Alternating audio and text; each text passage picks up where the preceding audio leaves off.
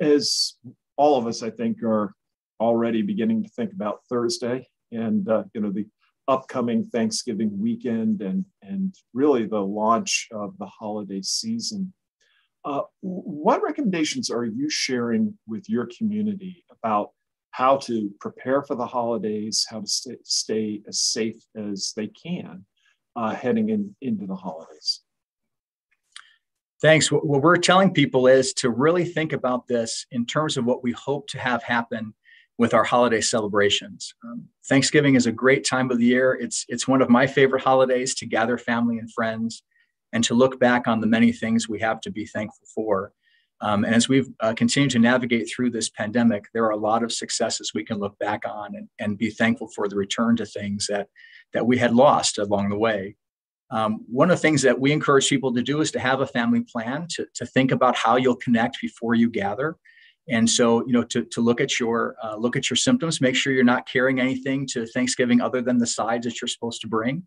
And what we've also done is partner with the Ohio Department of Health to make rapid tests available in a larger number in advance of this holiday. So here in Wood County and actually throughout the Toledo metro area and many other places in the state, people can get a rapid test. And these rapid tests are really great because they can be completed in just a short amount of time.